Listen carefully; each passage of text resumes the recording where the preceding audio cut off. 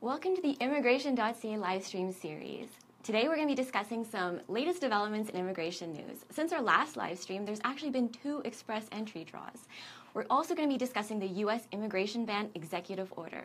My name is Andrea, and I'm here with immigration lawyer Colin Singer. Colin is managing partner of Immigration.ca. If you're interested in reading further into anything that we're discussing today, please go to the news section of our website, Immigration.ca. Well, Colin, yesterday, February 8th, there was another express entry draw. And this was the lowest CRS score, as well as the most invitations to apply. It's becoming a topic now as Canada is moving forward to bringing in a number of highly skilled individuals under the express entry system. We're seeing scores falling week by week. It was the 6th draw since the government made substantive changes, which was done on November 19th. We spoke about this before. And these changes are having an effect of lowering the score as people are getting points for working in Canada, as people are getting points for studying in Canada. Those who study 1 year get 15 points. Those who have completed a 3-year degree will receive 30 points. Individuals who are working in Canada are going to receive 50 points, the majority of them, and high executives are going to receive 200. So the CRS scores are falling, and we expect this to continue. And for the next 6 months, or the first half of this year, what can we expect? We're seeing, and it's not unofficial, you won't find this anywhere, but we've done the calculations, and we're looking somewhere between 12 to 15 draws. This seems to be the indicators of what the government is trying to do. We're obviously not able to base ourselves on any empirical evidence, but it's just a guesstimate that the government is looking to conduct somewhere in the range of 12 to 15 draws by June 30th. And at that point, we might see 30,000 invitations issued under these draws. So this is something that's a developing storyline in the Canadian immigration industry. A lot of practitioners are checking this out, and we'll look for the next 2 weeks and see what happens on the next draw. Great. I mean, because there are quotas that need to be met for immigration to Canada. Well, this is it. The government, again, has to bring in 72,500 skilled workers under the economic class. So it's economic class 72,700 in this current calendar year. In order to do that, there are issues that relate to whether people actually go through with an application. It takes time for people to perfect an application, so there's a big drop-off rate. So it's a question of finding the right balance between the number of invitations issued and how does that translate into an individual becoming a permanent resident. Okay. So in order to receive 72,700, that's a total number of individuals, that's not in invitations, that translates into somewhere in the range of 50,000, 40,000, 50,000 invitations. Okay. Perhaps even more because of the very high drop-off rate. We're waiting now for the government's report for 2016. Yep. We're anxiously waiting for that because that might give us a bit more information in terms of who was in the pool, how many individuals are applying each week. At one point, it was 1,500 a week. Wow. We're certainly, I'd like to know, and many practitioners would like to know, how popular is the Canada Express entry system? Okay. Are they receiving 2,500 applications every week? So all of these metrics will come to light at some point. It could even be this week, next week, and this will be a major empirical element to the whole picture on Canada's express entry system. Okay, so what about employers? What does this mean for employers? Employers still, more so than ever before, you have an interest in obtaining a labor market impact assessment. So if you're not an exempt worker and the employer is not going to benefit from an exemption, which of course the rule is you need a labor market impact assessment, receiving 50 points is becoming more and more critical. Because as the score is falling from 447 where it is now, we could see it fall further. It's hard to predict where it will go. Right. But quite simply, an individual with 400 CRS score, 390, 380. First of all, at least with an LMIA, you're getting your worker into Canada and working. Right. Obviously, it may not necessarily translate into permanent residence for everyone. Okay. Either they're going to qualify under the express entry system, they're going to perhaps qualify under some of the provincial nominee programs. Right. So it's going to come to a point where a lot of workers will be in Canada, and the question is who will qualify for permanent residence. And over time, we're going to see this express entry system juxtaposed with the provincial programs, and we're going to have a little bit more clarity in the future. So for employers, yeah, I mean, it's important that they certainly look for bringing foreign workers in if they need them in the high shortage industries. The labor market impact will still have a major role to play, surely in bringing in workers for a work permit. Okay. In terms of retention, long-term retention, the express entry system is currently the largest avenue to consider. And then hopefully your workers will be able to secure permanent residency status either through this express entry system by receiving 50 points, not having to keep reapplying each year. There'll be automatic points given for an individual once they've received their first work permit and worked for 12 months. For those, again, that don't have the transition avenue for express entry, they're going to have to look for the provincial nomination program. Right. And it's going to come to a point where a number of candidates will be on work permits and they just won't make the permanent residence threshold. They won't make it, and that's going to cause, obviously, chatter and concern. So we'll wait until that comes. We're talking about another year or so away before people know.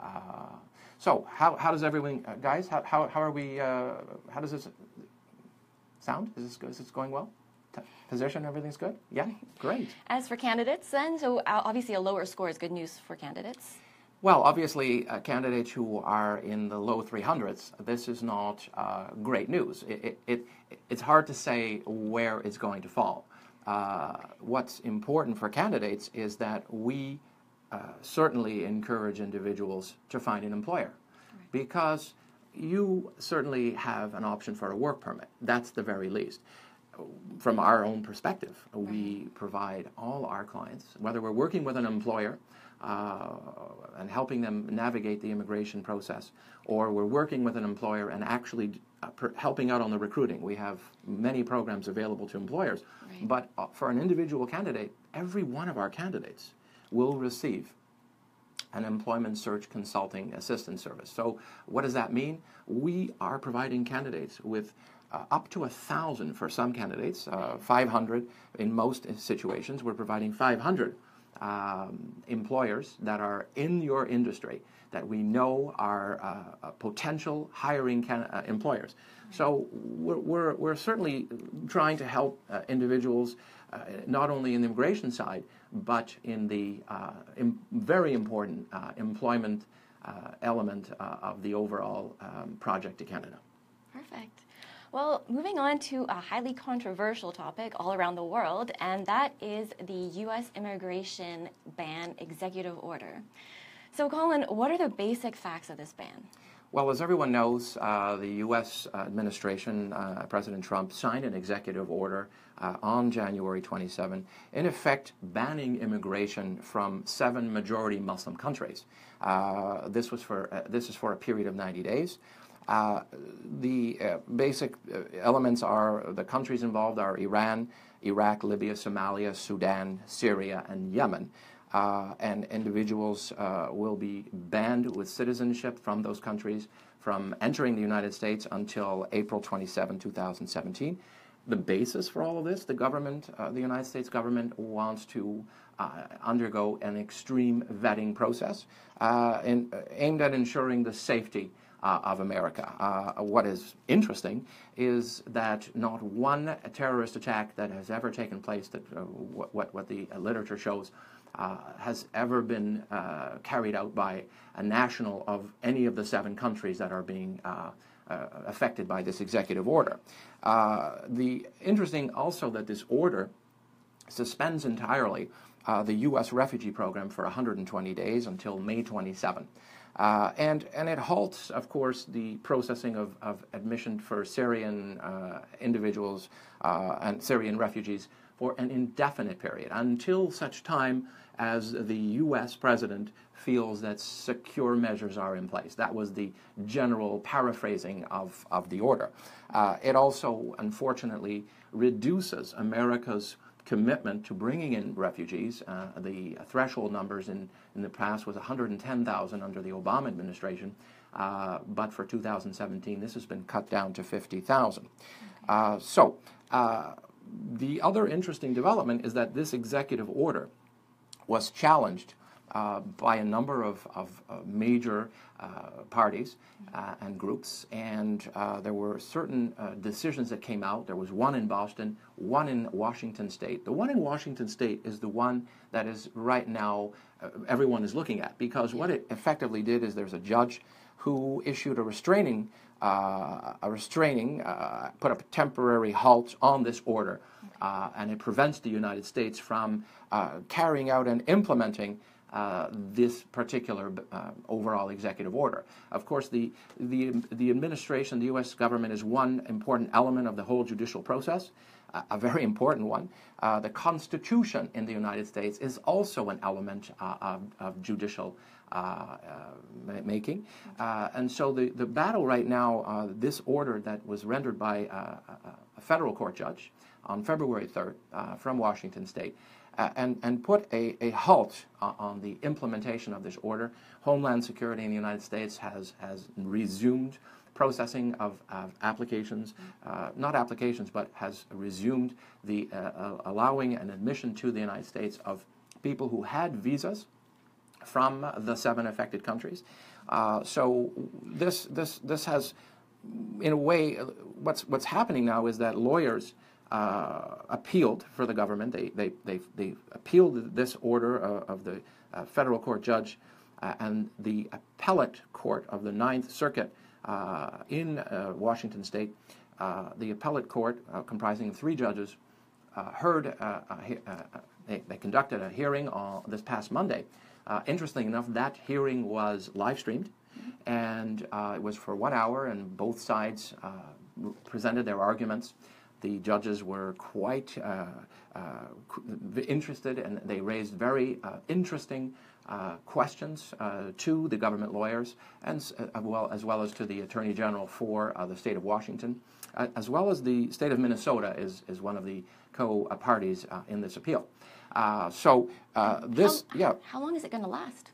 Well, this particular order, the decision of the federal court is supposed to be rendered anytime.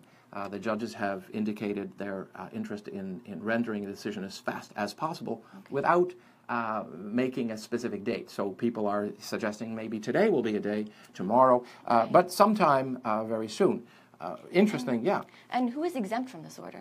Well, before the exemption is that the legalities of this are very interesting, because this whole process could take up to a year, because regardless of the decision that will be rendered by the appellate court, there will be an appeal, and there will be perhaps appeals that continue and until the Supreme Court of Canada, until the Supreme Court of the United States takes carriage of this entire matter and in itself renders a decision. So people are saying that this could take up to a year. Okay. Now, how it affects Canada is another issue. Okay, right. So, I mean, as for the people exempt from the order, that includes, Well, the order caused chaos, because chaos, in a sense, it's unpredictable in terms of how this order was to be implemented. So in terms of who it doesn't affect, who's exempted, American citizens. By the way, all of this that we're talking about, this particular writing that we're talking about, is on our website. Yeah. It was in the news section. In the immigration news section. So we're covering an important development, and we've put together an FAQ that will address the ongoing developments of this executive order and how the court's rulings are coming out. So initially, obviously those that are exempt are American citizens and green card holders. But initially, green card holders were not exempt, and then they were. Canadian citizens and permanent residents were supposed to be exempt. Surely Canadian citizens are. But dual citizens? Well, this is it. So if you're a national from one of the 7 countries and you're a Canadian citizen, you're exempt, and the U.S. Authorities have confirmed this. But the troubling part of all of this is that if you are, even there's now storylines that came out this week, is that even if you are a Muslim, you are at risk of being denied entry in the U.S. And why is this? Because initially, before the election, the government came out. The candidate, President Trump, before he was formally elected, he came out with very concrete and clear statements that he believed that there should be a ban on all Muslims coming to the States. The former mayor of New York, Giuliani, also went on record publicly. Confirming this discussion where the government of the United States is their interest is to ban Muslim immigration. So it's now in the spotlight that the overall intention of this executive order, although it is now being argued that it's not a Muslim ban, we're seeing surely we have there is indications quite clearly in the public record that it really is a ban on Muslims. And even though Canadian citizens who are not even dual nationals of one of the 7 affected countries, this week alone you had a Canadian citizen formerly from Morocco who was trying to cross into the United States through the Phillipsburg, Vermont border. Okay. And was denied entry after having gone through a process of interrogation, apparently 4 hours. The facts are such that it seems that she went through and her family. So what seems to be happening is it's being the evolution of this whole storyline is that if you're a Muslim, regardless of your nationality, you risk coming from the States, coming from Canada, going into the States, for example, you are at risk of being denied entry. This is the unpredictable side of things. So in terms of the number of individuals in Canada, from the 7 countries, the largest number of people who have Canadian citizenship are Iranian nationals. Second are nationals from Iraq. So there's approximately, each year in 2014, approximately 9,500 Iranian nationals became citizens. Then you had another, in 2015, another 9,000 Iranian nationals became Canadian citizens. Till the end of September 2016, you had another approximately 3,500. All told, there's approximately 70,000 Canadians who are dual nationals of one of the 7 countries and holding Canadian citizenship. So, in theory, the assurances have been that you're not affected by the ban. Right.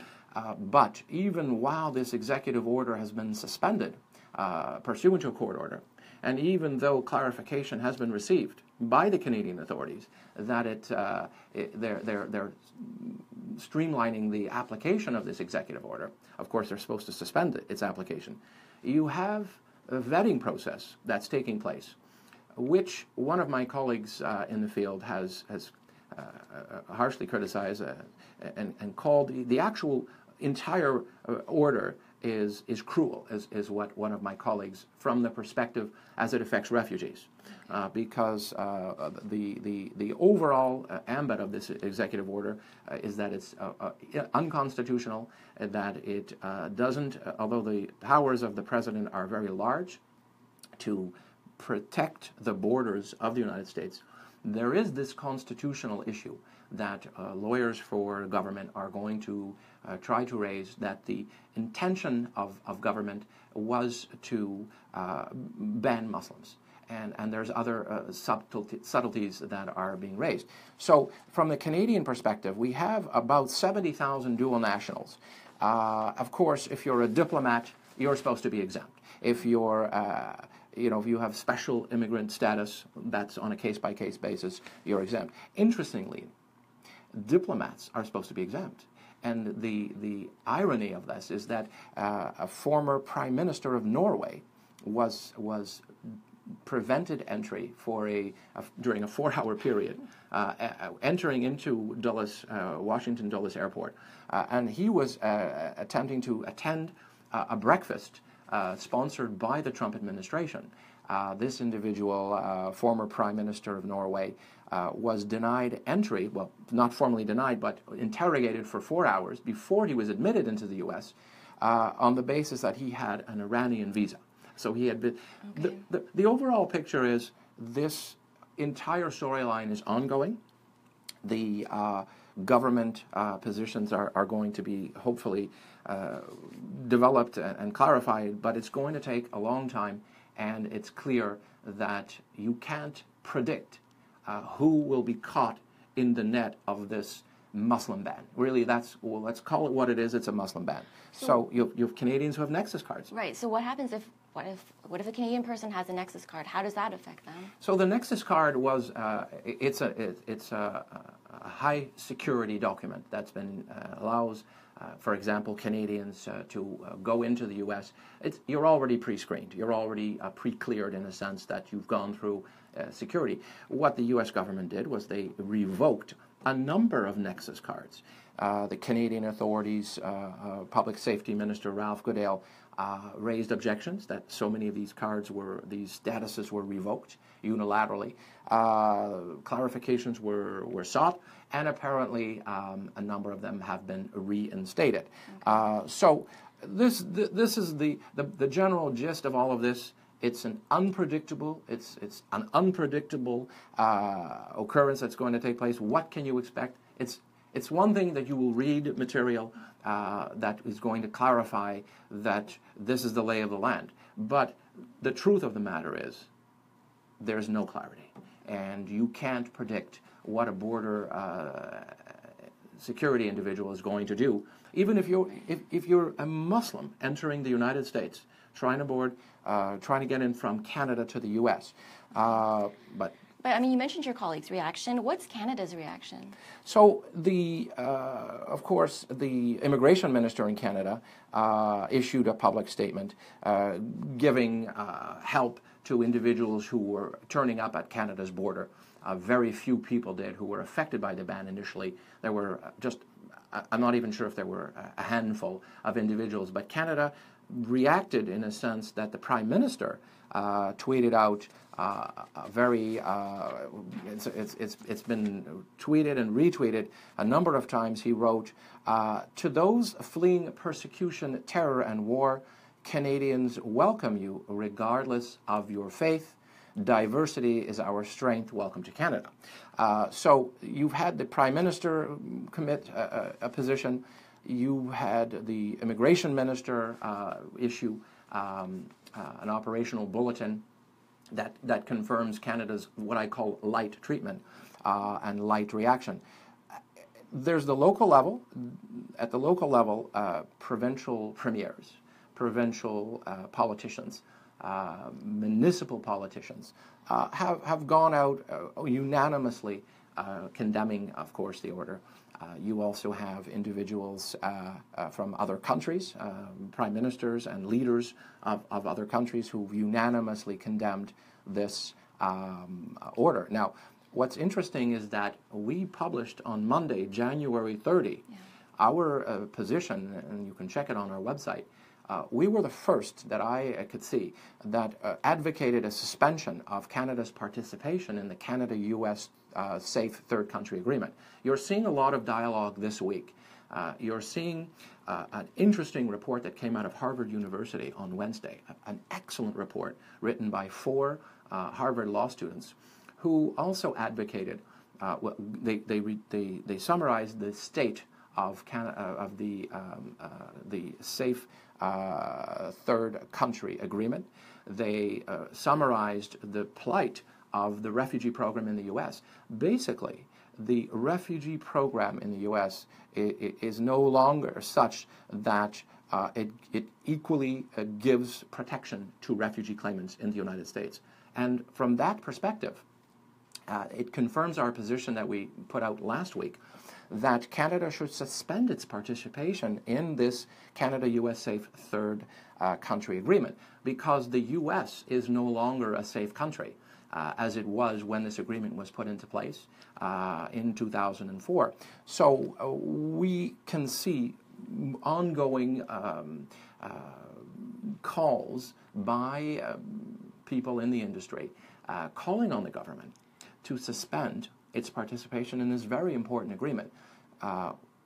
We don't think it's going to take place. We don't think that Canada is going to risk alienating itself for the greater good of what it's trying to achieve economically, and that is, that the U.S. administration is planning to renegotiate the North American Free Trade Agreement. Yes.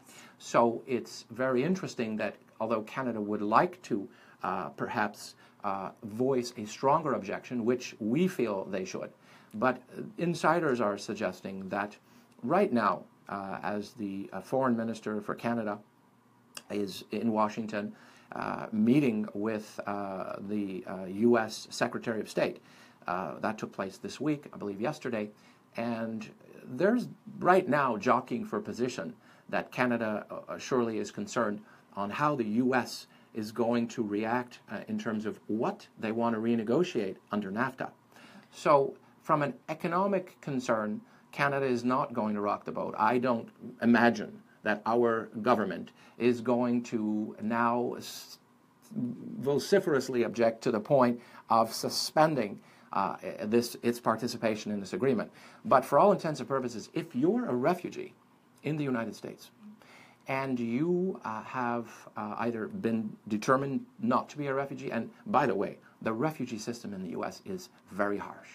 It is now, the report that came out from Harvard University this week highlights before this order came out, it's a tough program. It's very harsh, and it's cruel in terms of how it treats refugee claimants. It splits up families. It keeps them in indefinite detention. The Trump administration is planning to make it even tougher, commit more hearings in terms of forcing people to incur ongoing hearings, and you have people who can't even file their refugee claim within the 1-year time frame in the United States. So what's happening? You're seeing some spill-off effect from this. What you're seeing is that a number of refugees are risking their lives to come to Canada, and they're meeting this fate by trying to enter Canada through unmarked areas, non-border area, non-official border areas. Of course, there's a storyline that's from Manitoba. There's a small town in Manitoba on the U.S. North Dakota border, and what they're doing is risking their lives because of the extreme cold and temperatures that they're facing this past few days. So you're having about a few hundred refugee claimants who are bypassing the U.S. Refugee process. So who else is exempt? Who else is commenting? The technology sector? The technology the technology sector is also voicing concern in the U.S. They submitted, as well as Canada, certainly voicing their objections to the ban because of many individuals, from an immigration perspective, do bring in great talent and have been part of the technology industry for years, both in Canada and the USA. So you have objections in the United States, surely. You have Canadian universities are also, in terms of how it will affect Canada, of course, it's going to affect Canadian universities because they're seeing. I mean, they need the international students. I mean, it's part of the diversity of the university as well. Right, and their numbers are increasing. The plan to bring in in the next 5 years going forward. The plan for Canada is to double the foreign student population. Because, of course, immigrants will receive points for having studied in Canada, the universities, the colleges across Canada are now in a position to increase their foreign student enrollment. So all of this whole executive order, this whole ban on immigration, this whole discussion line is pushing people, whereas in the past, U.S. was their first choice. Canada was a second choice. Right. You know, it was a backup plan. So can they come to Canada then? So that's interesting because, you know, it's not, first of all, if you're American, you can't just come to Canada. Even though you are an American citizen, if you are not even affected by the ban, but if you're very, let's just say that the whole process is distasteful for you and you find it abhorrent, as one major senator recently said, you can't just come to Canada. Obviously, we have a system, we have a process that individuals have to follow, and it's not easy to come to Canada. So in terms of the short term, it's not going to give short-term relief. There's no mechanism in Canada unless you have an employer who's going to sponsor you on a work permit. Right. The legal channels are going to take some time. So being a U.S. citizen does not automatically mean an entry to Canada. And you know, the short end of the matter is long term, Canada will be benefiting in some way, in an unkind way, in a sense that individuals will choose Canada as their first choice. Right. So Canada has raised their annual levels to 300,000 for this year, and we'll see. Not only will Americans make Canada a choice, a destination, but we're going to see individuals, of course, with Muslim backgrounds, Muslim followers, and those individuals are going to look to Canada as a first choice. Perhaps not, you know. We're going to see a push factor on Canada's student population, immigration population. You're going to see this in a wide net. Go ahead. What can we? So, say we want to go to the United States. What can we expect? So, if you're a Canadian, obviously it's not. If you're a Canadian citizen, it's not an issue. If you are a dual national from one of the banned countries, the fact of the matter is you've got to prepare to undergo, even though the channels have been cleared that you should not be affected by this ban. The reality is the front line going into the States, expect long delays. Expect to undergo extreme questioning. Expect that your mobile devices will be opened, will be examined. Your phones, the codes have to be on. You must present your phone if they are asking you for such. You need to reveal the codes to your phone and to your mobile devices. You have to allow the front line at the U.S. to scrutinize who you are and who you are communicating with. So that's unfortunately one of the effects that many Canadians who are even dual national citizens and one of the 7 countries. Now, as I mentioned earlier, even if you are not a Canadian citizen from one of those, formerly with a nationality from one of the 7 countries, if you are a dual national from any country in the world that has a Muslim majority, you are at risk to be questioned when you enter the States. So you need to give yourself time, and you need to plan accordingly. Okay. So, I mean, you mentioned now there's going to be interest in coming to Canada. How is this going to benefit Canada? Well, in terms of obviously Canadian businesses, universities will be able to certainly have, they'll be sought out to sponsor an application to come to Canada.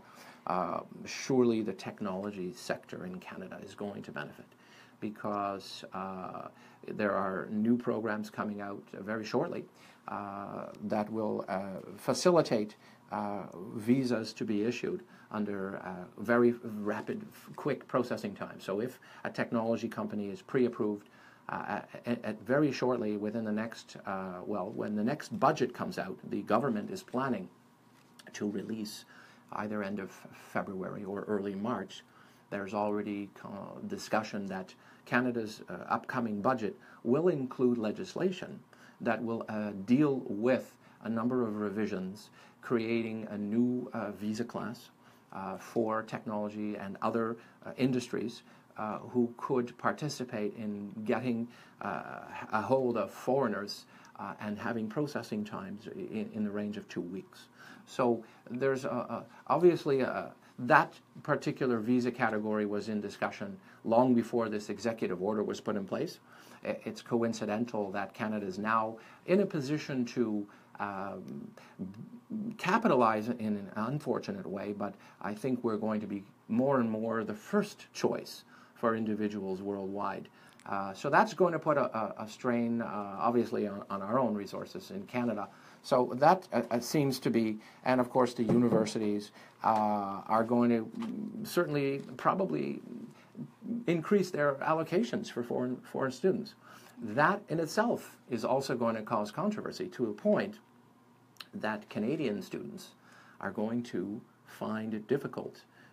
There'll be informally less positions for Canadian students.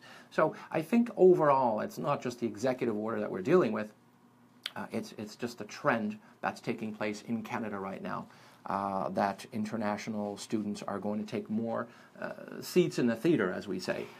So yeah, that's pretty much, so it's an ongoing story. Right. It's developing. Yeah. So, I mean, please follow us on Facebook, Twitter. Check our website, Immigration.ca. We'll keep you up to date with the latest developments in this, as well as other immigration news topics. What about follow it? Do we want to have anyone? Do we want to give some addresses? So, follow us, like us on Twitter. On Instagram. So, Immigration.ca on Twitter, Immigration.ca on Instagram.